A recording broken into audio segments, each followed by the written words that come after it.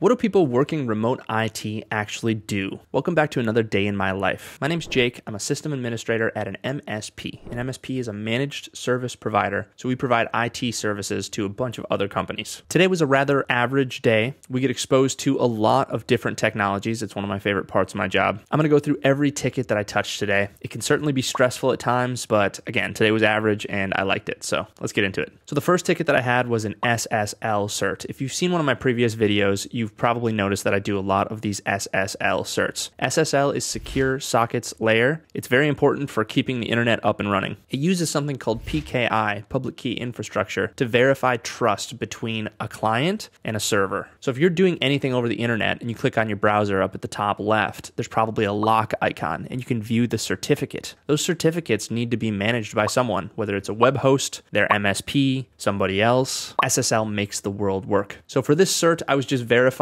let's say that their domain was domain.com. I was verifying whether we or somebody else actually manages this cert because I had an auto-populated ticket that it needed to be renewed. I'm currently waiting on an internal contact to get back to me on that one. After this, I had a really interesting ticket where I got to look over a USB drive policy GPO. GPO is Group Policy Object. Group policy is how you manage things at an organizational level for an org. So in this case, I work in a heavily regulated industry. We have to do everything up to par, and we have to ensure that users can't plug USBs and use removable media on their PCs. This is to prevent things like data loss prevention, like you can download customer sensitive information onto a USB and then put it wherever you want it. So I had to do two things for this ticket. Firstly, I had to ensure that the people on the list that were allowed the USBs, like a CEO and a couple of other people, were actually the people that we wanted. There was nobody else on that list. And then secondly, I had to ensure that the USB policy was actually applying correctly, looking at a reg key and ensuring that it has the right DWORD value. So in terms of the policy applying correctly, the process that we had was kind of outdated and we had to use this old program that we have to try and check it, and it was super cumbersome, and I was like, I don't feel like doing this anymore. So I went with ChatGPT and I put together a script to actually check the specific registry keys and ensure that they're actually applying the way we want them to apply. After this, I realized that the GPO itself was made really ugly. There were multiple different GPOs and it was super messy and not built out the way that it should be. I should say the cleanest way that it could possibly be. So I cleaned this up as well. We have an allow removable media group and we add people to that group, and then we have a deny removable media GPO. So the removable media is denied by default for everyone. This is called an implicit deny. It's something that you're going to learn about in Security Plus. It's something that you'll learn about with CCNA, with ACLs. It's a very important concept. This way, anytime a new user is created, we don't have to add them to any group or anything like that. They can't use removable media. However, if we add someone to this group, they can use removable media. So I cleaned everything up in this GPO. There was actually two separate ones and I made it into one GPO, made it nice and clean, updated the primary engineer, and then updated our documentation on this process for how to check that the registry key is correct, check the list of people is correct, and also just updating him that I had made those changes. When you've been in IT long enough, you see things over and over again, you start to understand the best way to do things, the cleanest way to do things, and you want things to be nice and manageable and clean for future issues so you can save work in the future and become more efficient, if that makes sense. So that was maybe an hour. After this, I had a cool ticket where I was tracking down a mystery device.